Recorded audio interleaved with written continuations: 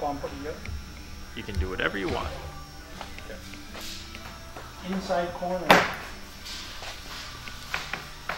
Just lay the stud on top of it. Push it into the groove. Sometimes they snap in nice and tight, and sometimes they fit a little bit loose.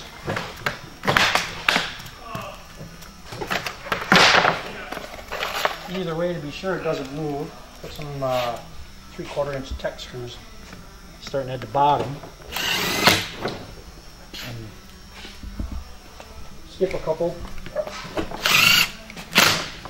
The reason you want to use Tech screws is because they got a nice flat head and it won't hold the poly out, versus a drywall screw which the head will stick out.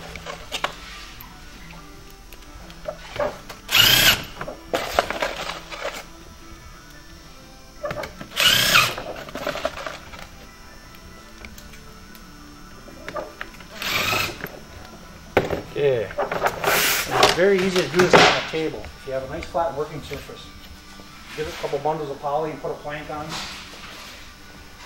a sheet of plywood or something, but give yourself a working surface.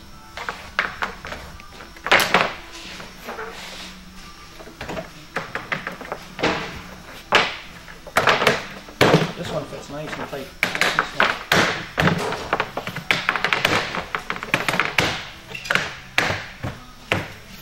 Hopefully they all fit that way.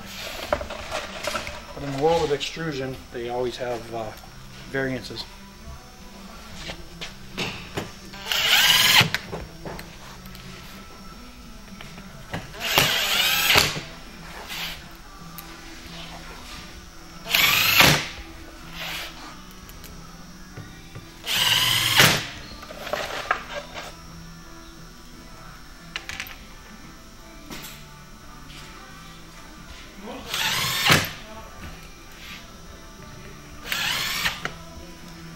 Okay, so if you got everything you need there, the screws, the screw gun, the rails, it should take you 2 minutes to put the inside corner together.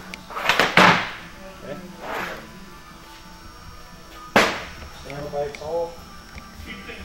Now I'm going to do the outside corner.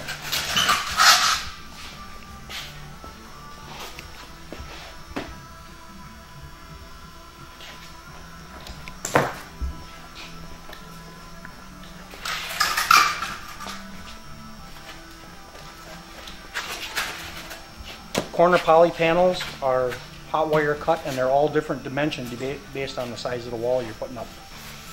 So we're building an 8-inch wall.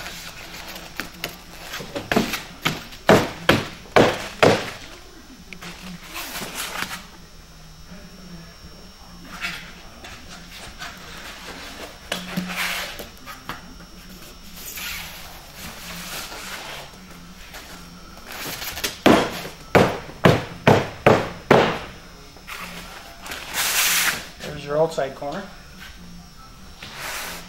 Okay, now let's put it together and make one solid corner. And I recommend doing this right on a table, on the ground and then stand the whole corner up as one.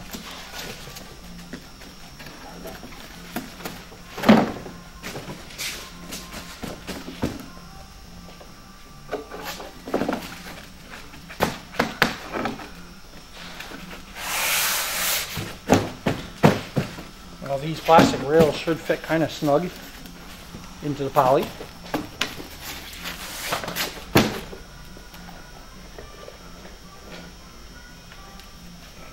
If there's any looseness at all and you need help holding it together, just run a long 3-inch screw.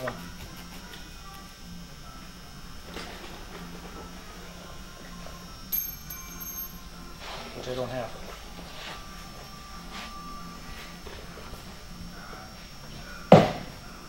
Okay. Once you got it together,